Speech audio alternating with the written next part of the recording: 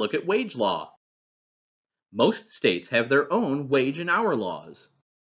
The FLSA permits states to establish minimum wages higher than the federal minimum wage. 29 states plus the District of Columbia had minimum wages higher than the federal minimum wage in 2017. 4 had minimum wages lower than the federal minimum, but those applied only to small firms not covered by the FLSA, generally companies with revenues less than $500,000 per year.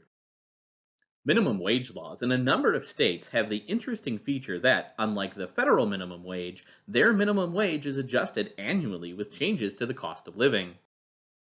State laws also frequently require higher payments to tipped employees. Thus, state wage and hour laws define minimum pay levels for a large part of the U.S. workforce.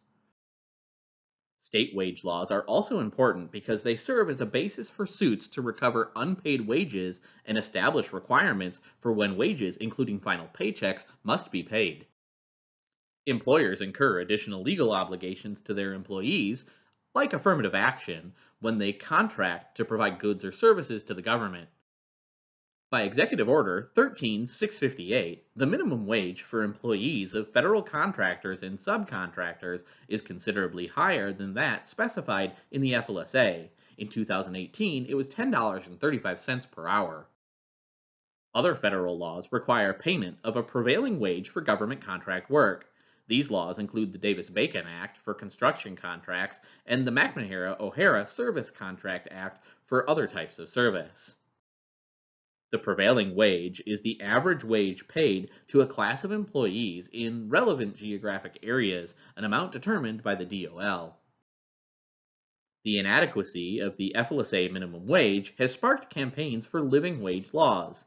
These laws mandate levels of hourly pay in excess of federal and state minimums. Many cities and counties have enacted living wage law. Employers must be aware that they might be required to pay a state minimum wage, prevailing wage, or living wage that exceeds the federal minimum wage.